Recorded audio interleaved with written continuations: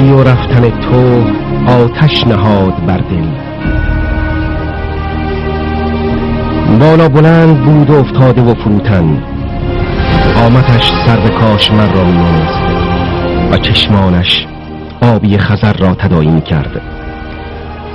وقار و متانتش و لبخندی که همواره چهره نجیبش را روشن می‌کرد، ژرفای روح و جان شیفته‌اش را از دیده ها پنهان می‌نمود.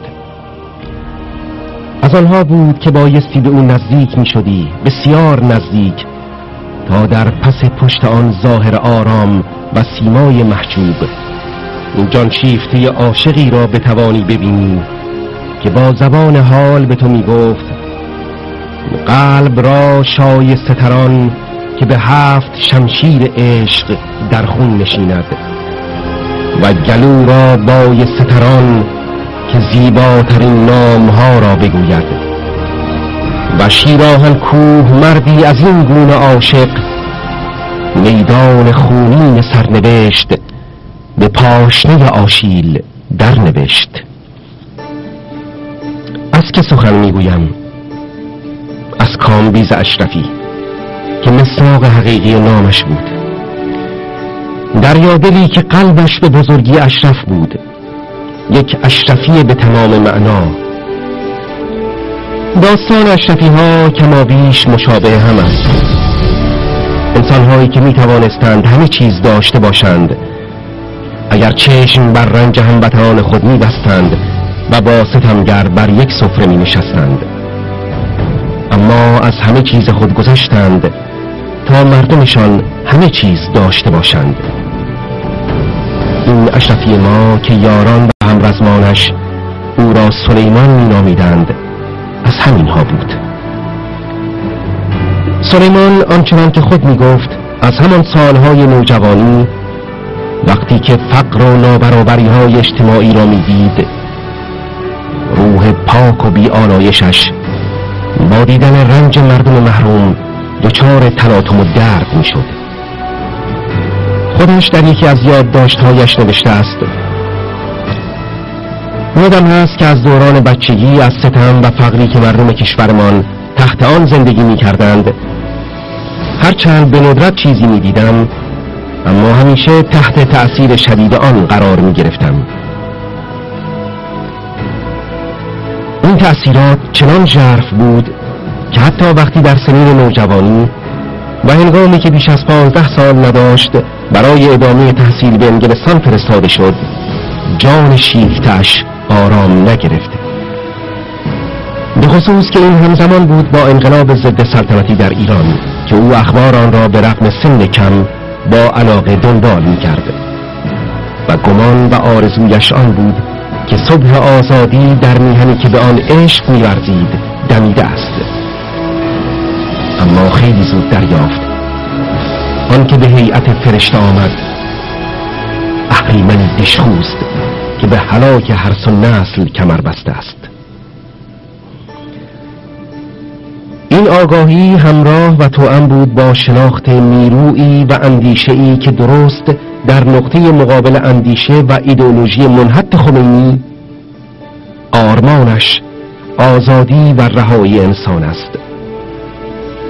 این چنین بود که سلیمان ما گم کرده خود را یافت و با تمام وجود پای به راه آن نهاد. خودش می نویسد: پس از خواندن کتب مختلف و نشریات سازمان برایم به وضوح روشن شد که تنها این سازمان است که می تواند کشورمان را به آزادی هدایت کند و از آن پس زندگی بدون این سازمان برایم بی معنا بود.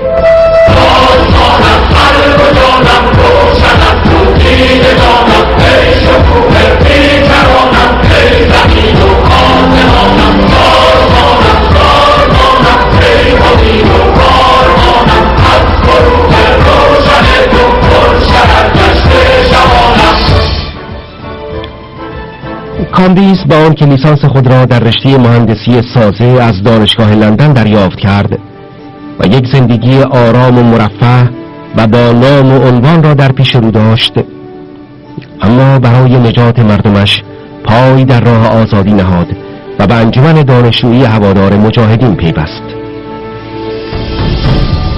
پس از 3 سال تلاش مستمر در انجمن، آرمان صدق و فدای مجاهدین در قلب و ضمیرش شعله کشید و به سوی قرارگاه‌های بیقراران آزادی در جوار مرزهای میهن شتافت.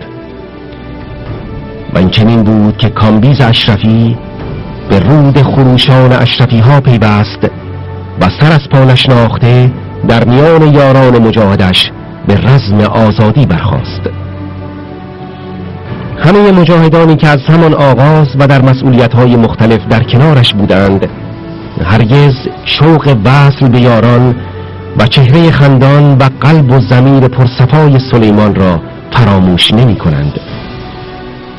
در هر جا که بود و در هر مسئولیتی که بر عهده می گرفت و با هر مشکلی هم که روبرو می شد تبلور شور و سرشاری بود و نمونه شکافندگی و روحیه رزمندگی. در این طریق مجاهدت و در این مسیر صدق و فدای خالصانه بود که سلیمان با عبور از انقلاب درونی مجاهدین و آموختن مدار تازه‌ای از فداکاری و گذشت انسان دیگری شد و به گفته خودش تولدی دیگر را تجربه کرد. او یک بار نوشته بود: من غلامحسین کامبیز اشرفی امروز بعد از گذشت نزدیک به 7 سال از انقلاب سال 64 تازه توانستم ذره‌ای از شأن مادر عقیدتیم مریم، این شاخص و جدا کننده حق از باطل را بفهمم و بزرگترین آرزویم بودن در سازمان مریم است. همرزمانش بسا حرفها و سخنها از این بزرگ افتاده و بی ادعا دارند. یکی از همرزمانش با سوز دل نوشته است: بر فراز صفحه می ریزد قلم، سوختنها، دردها، بیدادها. فی الواقع انسان بی نظیری بود. تواضعش احترام هر کس را برمی‌انگیخت. انسانی با محبت و دلسوز و صبور، با آرامش و لبخندی همیشگی که همواره برای کمک به دیگران آماده بود. هیچ وقت کلمه نه، نمی شود و نمی توانم از او نشنیدم. بارها این را تجربه کردم و ایمان دارم که انسانها در قلبها و ذهنهای دیگران همیشه زنده اند. محبت، صبر، متانت و از خودگذشتگی او همواره با ماست. باشد تا چکامه زندگی و رزم سلیمان و سلیمانها را آیندگان بسرایند. صفای حضور آن یار مهربان و نجیب و آن همرزم سخت کوش چنان اصیل و پایدار است که رفتنش هرگز برای یارانش باور کردنی نیست. آری، او هست و سرزنده و لبخند بر لب نظاره‌گر فتحی است که در تحققش تردیدی نداشت. سلیمان ما بی گفتگو یک شهید اشرفی و یک شاهد همیشگی و در هر لحظه نظاره‌گر طوفانی است که از عزم و رزم او و همرزمانش مایه گرفته است. طوفانی که سر در هم پیچیدن تومار حکومت دشخیمان را دارد و نسیم بهاران آزادی میهن را میپروراند. اما چه باک که سلیمان از افقی بالاتر نظاره‌گر صحنه است، صحنه دمیدن صبح حقیقی آزادی ایران که از رنج و تلاش و فدای او هم نشان دارد. مگر خدایش نگفته است و آنها را که در راه خدا جان میبازند مرده مپندارید، آنها زنده ترین زندگانند که نزد پروردگارشان روزی میخورند.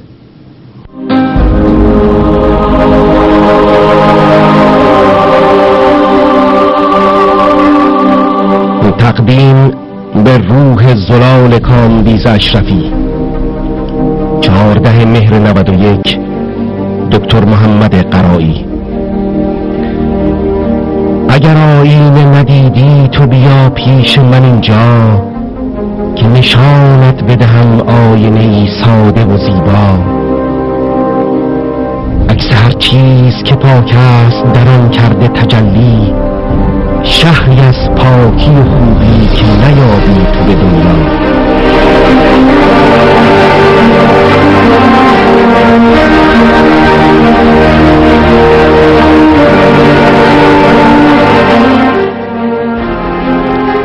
مثل انگشتر زیبای سلیمان شده رخشان، مثل انگشتر زیبای سلیمان شده رخشان، همچو آن گوهر پاکی که بیابی تو به دریا.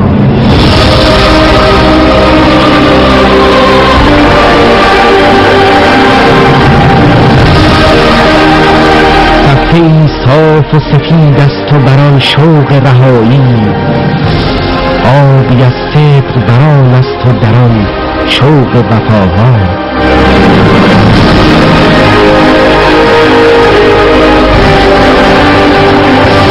گر بپرسی که چنین آینه از کارگه کیست، گویمت گیر و بخوان قصه یک نسل فدا را.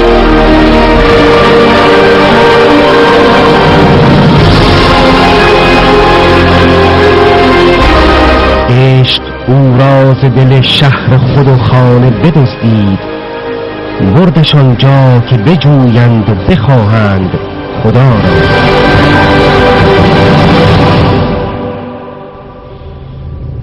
عشق بالاتری او راز همه چیز رها کرد، که رها سازد از این بند ستم میهن ما را.